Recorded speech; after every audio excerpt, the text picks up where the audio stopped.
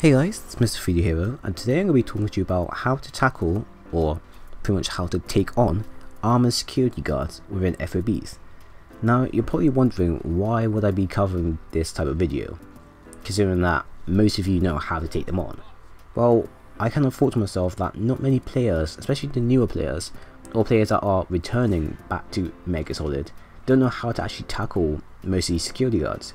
And although there are some methods that are much better than others, I kind of want to cover, I kind of want to show you that there are more better and more useful ways to improve on your skills and to actually improve upon taking out security guards without going either full lethal mode on them.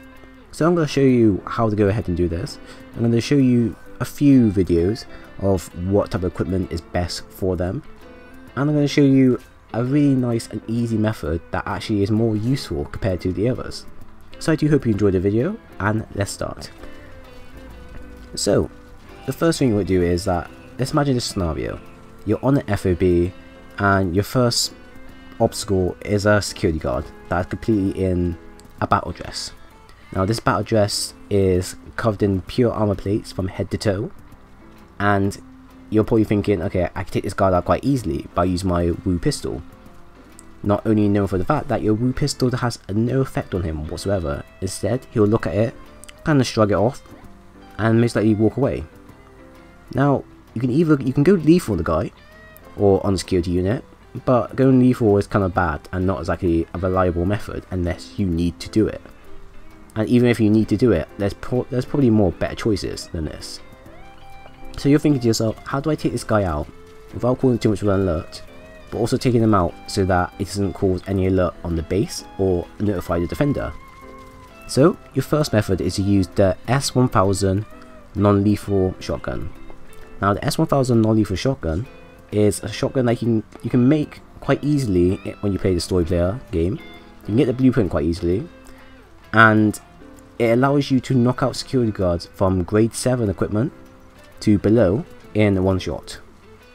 So from close to medium range, as long as you have the S1000 non-lethal variant shotgun and you shoot it at the security guard that is completely covered in armor from head to toe, he'll be knocked out in one single shot. And this is probably one of the most best and reliable methods when it comes down to FOB. A lot of players will tell you that if you want to do good in FOBs, or if you want to last doing FOBs, always make sure you have the S1000 equipped with you and upgraded. Now what makes it even more better is the silencer attached to it. Now when you first create it, you won't have the silencer for it, and when you do create the silencer, it'll be a grade 1. What you want to do is get the grade 2 variant, so that overall when you do FOBs, that you always are prepared, and no matter what, as long as you have that silencer on top of your weapon, every FOB will be a breeze to do. But the weapon has limits. When you use that grade 7 variant on grade 8 and above soldiers with grade 8 equipment, it would then start to take out guards in 2 shots instead of it being 1. But this is because of the armor difference that security guards have. So like I said, if they are grade 8 and your weapon's only grade 7, it will be doing 2 shots. But like I said, you can also upgrade this weapon to be a grade 8 variant as well, but it takes a bit more time to do so and actually build. So for those that want to be quick into FOBs, I do recommend that you use the grade 7 shotgun with silencer, and pretty much most FOBs will be a breeze. So now say that you don't have this weapon, or say that you do have this weapon but you're more a person that likes to take the guards out at close range. The other method I have available for you is the riot pistol. Now the riot pistol is a kind of a unique, special but very low ammoed pistol that sends or disperses a small air of non-lethal gas at the given target and knocks them out straight away. Now it's good in close to medium ranges, and you can pretty much shoot it at anywhere on the body and it will always knock them out straight away. Only problem with this though is its limited ammo. Its ammunition is really low when you first get it, so I do recommend that you either go get the grade 2 or grade 3 variant. But it actually has enough ammo to last you for the final platform. And when I mean last you for the final platform, I mean you could only use it for the final platform to take out all guards. I do not recommend that you use it on any other security guards, on the other platforms when you're crossing over, unless you need be. But it's a really good weapon. I use this weapon quite a lot, and if you watch some of my videos, you would see that I only use it for the last platforms when I'm trying to get to the main core, as that's when it's more reliable and more usable. Now, if you want to get this weapon, you have to get it through an event, but it doesn't show up all the time. It's quite, like I said, like most events, it's 50-50. So I don't know whether next week or the week after you'll get the right pistol, but you gotta pay attention to the events that happen every Tuesday around 9 o'clock. And around 9 o'clock they'll update an event with the new blueprint. It could be the right pistol, and if it is the right pistol, I do suggest that you get some points, get the right pistol blueprint, and build it. So those are the two most commonest weapons to use. Now, to always back them up, you can always use your smoke grenade, your sleep grenade, and your stun grenades to knock them out. Only problem with these is the fact that, one, stun grenades make a loud noise, and usually security guard will hear it, and they're going amber alert. Smoke grenades and sleep grenades, well, pretty much like the name says, smoke, can be seen by security guards, and when they're seen, they'll pretty much be called in for an amber alert. So overall, yes, they're reliable, but not reliable by all means. So now you're probably thinking to yourself, well, I want to take out the security guard without alerting all the base. I just want to knock these security guards out so I can move to the next platform without being spotted or notified or defender popping in. How can I do that? Alright, so to actually go ahead and do this, you're going to need two things. One, you're going to need a non-lethal pistol, preferably the Woo pistol or the non-lethal AM-MOS rifle. I believe it's the AM-MOS 71 non-lethal, or 73, please correct me if I am wrong. And two, you're going to be wanting to focus a lot of your attention on the security guard's head. Now, remember when I said the security guards are armoured head to toe? Yeah, that was kind of a lie. Ish. They are properly armoured from head to toe, but there's only one area on the body that's actually vulnerable, and that is the mouth. Now, the mouthpiece, you're probably wondering, is like, the mouthpiece is really small. To actually get this, now to actually aim at the mouthpiece, it's going to take a lot of practice and time to actually land. But here's something that can actually help you. The non-lethal sniper rifle is one of the best when it comes down to knocking out security guards and leaving no traces, and to actually get to the end platform in a quick amount of time before, say, an amber alert or defender pops in.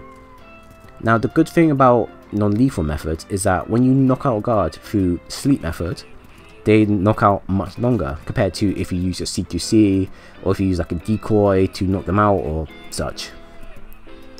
So the one thing you want to learn, and one thing I really do recommend that you practice on, is to aim for the security guard's mouth.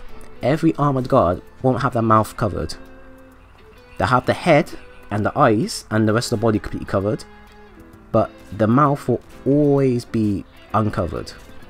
Ideally, if you have the Woo pistol, practice on your own security guard, and go test it on your own FOBs, and always try to aim at security guard's mouth. And when you do, you'll notice how quickly they get knocked out. But better off, if you want to have quicker accuracy and want to land your shots more better, always bring yourself the non-lethal AM-MOS rifle or sniper rifle. Either one of these weapons that you use, by zooming in and aim at the mouth specifically, you'll knock them out. And by knocking them out, no defenders or no alerts or whatsoever will occur.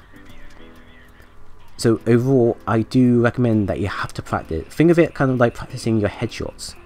Now, when you're practicing your headshots, you're always going to rely on your rectile to land on the user's head, and then from that point there, you just pull the trigger and it's done.